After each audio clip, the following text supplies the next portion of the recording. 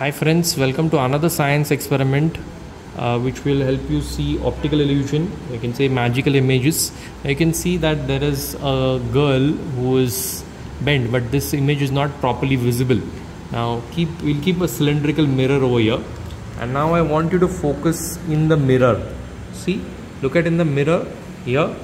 In this mirror you can see properly a girl who's probably reading a book or something. Okay, so this is the effect of a cylindrical mirror. I can see an English gentleman. You can see it properly in the mirror, but not over here on the postcard. Right here again, this is a French policeman riding a bicycle. You can see him on the bicycle here clearly, but again it looks weird over here. Right, then have a look at this. This is